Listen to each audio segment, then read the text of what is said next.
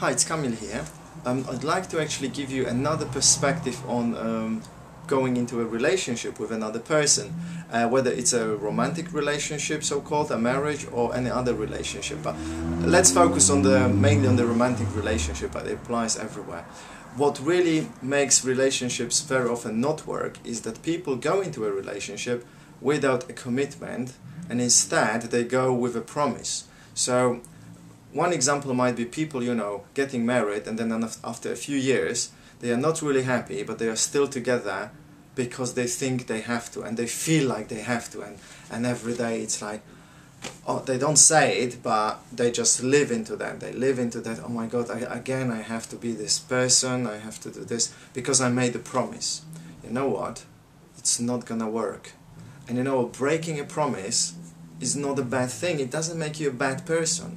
It only makes you a bad person if you do not clean it up with the people to whom you made the promise, and then everybody concerned, everybody who's in a way affected by that. So what you need to do, you need to go to whoever you made the promise to and say, look, I know I made the promise, but it's not working for me, and I don't think it's working for you. How about if we change that and we come up with some different solutions or different agreements? Yeah, so simply go to your partner and say, look, it's not working, yeah, let's just split and do something else. Yeah.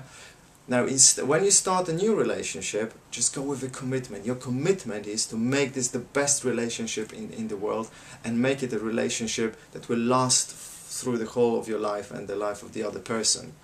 It doesn't mean that you promise to make it, the only thing that you promise is that you will be committed to that you will do whatever you can to make it work. If it doesn't work, well, that's how life works. Sometimes things don't work, and you simply need to break your promise. But in this case, you're not going to break your promise, because the only thing that you promised was to be committed to making it work. You didn't promise to make it work, you promised that you would be committed. And committed, it means that you really want to make it work. Absolutely, you do everything to make it work. But, on the other hand, you are not attached to the results. That means if the results are not happening, you are not, oh my God, what's happening? You just take responsibility. You just say, okay, it's not happening, okay, what can I do to make it happen? And you make it happen. And if you decide that, realize that it's still not happening, then you then go to the person and say, look, I don't think it's happening, what can we do about this? Yeah, as simple as that. Yeah, so I encourage people who are getting into relationships, especially into marriage, to change their vows. So stop promising, I will be with you till the end of your life, till death us do us part, and things like this, because this type of promises, they do not work. You cannot promise to another person, like being fully responsible, you cannot promise that you will be with them till the end of your life.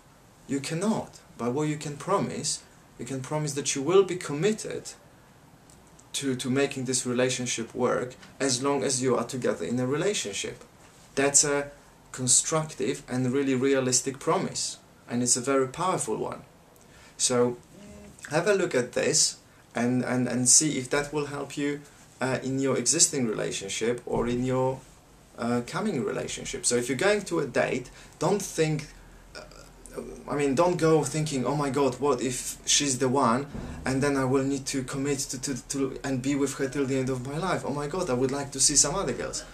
Well, don't worry about this. You don't need to promise to her that you will be with her till the end of her life. You just need to promise that you will be committed to the relationship, right? For as long as the relationship lasts.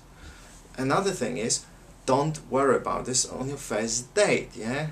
I know, because I have similar thoughts when I go to a date, and I'm sure that there are some people who also have similar thoughts. There's no need to worry about it. We're going there to have fun, to make sure that the other person has fun and everything is cool. Alright, I trust that was helpful. So leave me some comments if you have any questions, and then let's work and make commitments to make the world a better place. Thanks a lot. Bye.